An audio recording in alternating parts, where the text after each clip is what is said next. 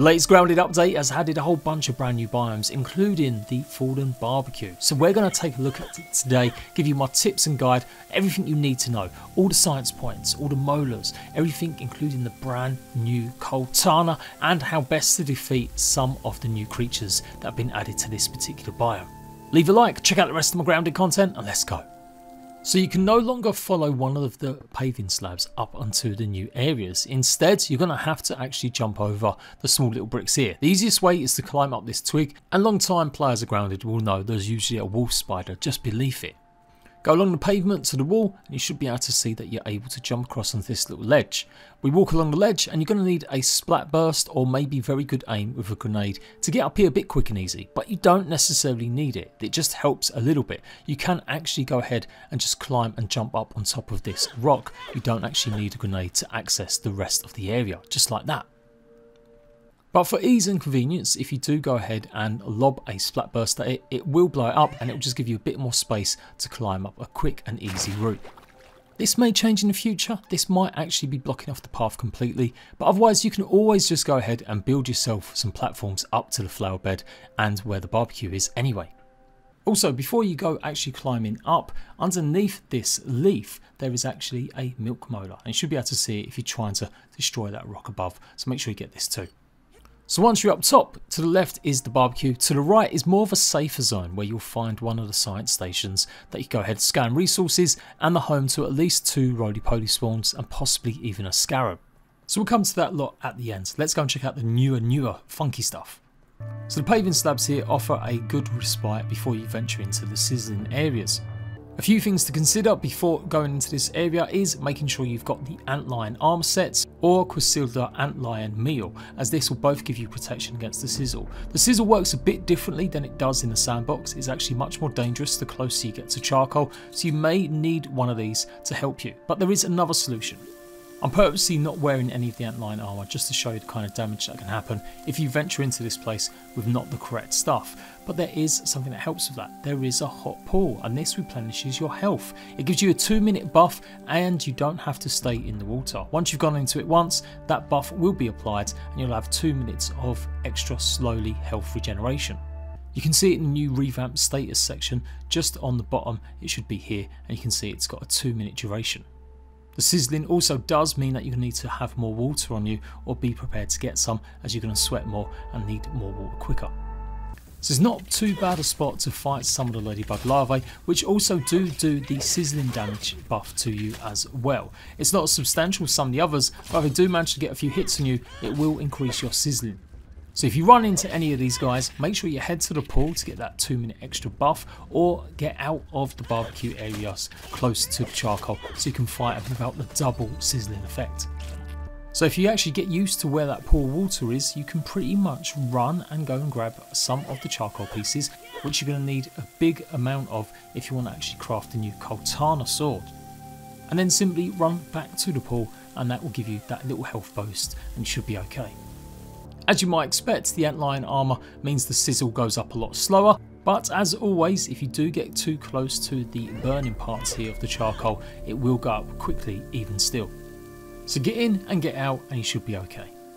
You more than likely will need the full antlion suit on, or making sure you've got plenty of the Corsair antlion stuff and maybe some mints to help reduce the damage from the sizzle if you want to get hold of a gold molar that's inside the actual grill bowl. As always, make sure you've brought your tier 2 hammer and make sure you've got a tier 2 shovel too. That's because there's multiple spots just like in the sandbox where you can dig up pieces of food as well as loot boxes. Next up is the other golden molar that you want to get hold of, and this is right underneath the other part of the grill. There are 2 wolf spiders that sleep just below, but if you're pretty careful you should maybe be able to do this without alerting them, especially if it's pretty early in the morning. You can also grab the science points, which are going to be worth a good 500 too. So I made light a little bit of the larvae bugs. They're definitely challenging for sure, but if you do have any kind of sword equipped weapon, or in this case the sword mace, you're really going to be able to do a lot more damage with them, and they're definitely not as scary as they were when they first got added to the PTB. Resource wise, you're only going to get the same resources that you get by killing normal larvae, although I'm hoping that you get a bit more goop sometimes. Another way up onto the upper areas is to jump on top of the fallen down grill, and you can actually move around the outside edges of it to get up there too. Once you're up there, you should find a bag of charcoal, and there is a quick and easy way to get inside. You don't actually have to climb on top of it. If you go to the far side, closest to the actual shed area, you should find a small hole underneath and give you quick and easy access. You can then climb the pebbles to get on top of the bag to give yourself a bit of a view and surroundings, and maybe spot some scarabs. And while you're up there, you should be able to jump on top of one of the lights and pick up another 500 science points. Inside the bag at the moment, it's relatively safe. You'll find a normal milk molar that you can go and grab, and maybe sometimes some lava bug spawns. But it's pretty feasible that you could get up here without pretty much needing any of the antlion armour or having to worry about any of the creatures. Just make sure you've got some fast, speedy armour or high stamina, and you should be able to run in and out of here with not too many issues. And then you simply just need to go and pick up the Coaltana sword. So they've changed this once. Before, it was you had to destroy a piece of charcoal to gain access to the recipe, but now the sword is sticking out in a bit of an unusual way with the handle embedded in the stone, and then it disappears when you pick it up. Once you've done faffing about taking some cool pictures, the sword will eventually disappear. There is some sizzling debuff that happens here from this one piece of charcoal, but it's not a massive amount. Given it's a tier 3 item, it's pretty easy to get the materials needed. You only need 5 of the charcoal pieces, 10 bug loop and 2 spicy globs. It has no real stun capabilities but does do 4.5 damage, but hasn't got the best durability. It is of course a spicy weapon as well. It really shouldn't take you too long to go and get the charcoal pieces, although it does look like they may have removed some of the pieces that were originally along the flower bed wall where the old barbecue place was. I'll be taking a look at the trenches and this zone where the Black Ox beetle can be found in a separate video, but if you do go all the way to the leg of the barbecue and climb on top, you should eventually be able to make your way up to another 500 science points. I guess lastly, it is worth noting that scarabs can sometimes walk around this areas as well, and obviously you do still get a lot more ladybug larvae too. And finishing off, taking a look at the rest of the flower beds to the east and west. If you go along to the east side of it, keeping the garden wall to the left hand side and going up this pathway, you should eventually come to some leaves on the left hand side. And inside here, there is going to be a small amount of science points. I do predict that this area probably will change in the future. They maybe add some more components, as there are some secrets that we're going to discuss in a second. Here's the location exactly on the map.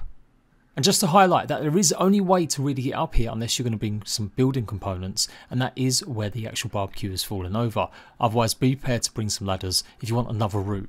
If you keep following the same direction, and eventually you will get to the science station, but be warned, there are some of the brand new ladybug larvae spawns here. Now these can be pretty challenging and tough. Do not use any spicy tools or weapons against these, as they're almost immune. They will take a bit of damage, but for sure salty all the way, and you'll be amazed how quickly you start defeating these guys.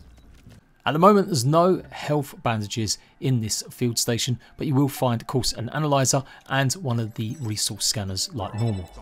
When you exit the field station, if you actually take a look at the wall, you should be able to see 500 juicy science points on it. Again, you're going to have to bring some building resources with you to grab this, or drop onto it from the flower bed above. A quick, well-positioned clover ramp should do the trick. Now I kept going alongside this little ledge just to see what else there was towards the end of the flower bed that overlooks the pond, and underneath these leaves there is a strange skeleton. Again, it seems like this might be something they'll add some sort of weapon or feature in the future, but take a look. If they do add a new recipe or new item or tool here, I will of course update this video. But if you like Easter eggs, this is the exact location of it. Nearby you should find one of the roly-poly spawns, and they're not as tough as you would think. They've been changed a little bit as they went through the PTB update, so let's take a look at how hard they are now with a few different weapons. Firstly, the Coaltana. 3 full hits of the Coaltana and you're taking away nearly 2.5 of its actual health. Another combo attack and you pretty much reduce it to half health already.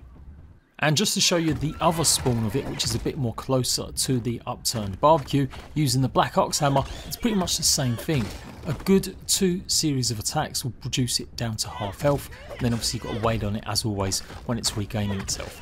This area especially is pretty good for taking these guys on. Apart from maybe the odd ladybug larvae, it's a pretty safe spot to take them on and have no one else really attacking you. And of course, the roly-polies are the only way that you actually get the roly-poly shells. You only get roly-poly parts when you kill the sickly versions. And a bit old, but this flower bed does offer the chance to jump on top of the Etch-a-Sketcher and pick up the Frankenline scab. It's pretty old, but I figure since it's relevant to this area.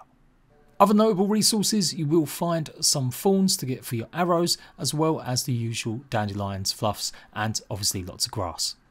The big mystery is this boulder. It seems to be hiding a series of tunnels underneath, so expect some sort of big thing to be going here in the future. But effectively, this is a safe zone where you can build mostly happily and only have to worry about a few attacks from larvae. To the west hand side of the barbecue spill, there's absolutely zilch going on here. Maybe some water, maybe a decent place to set up a base, although I wouldn't get too cozy here. It does again look like they're going to develop this into much more.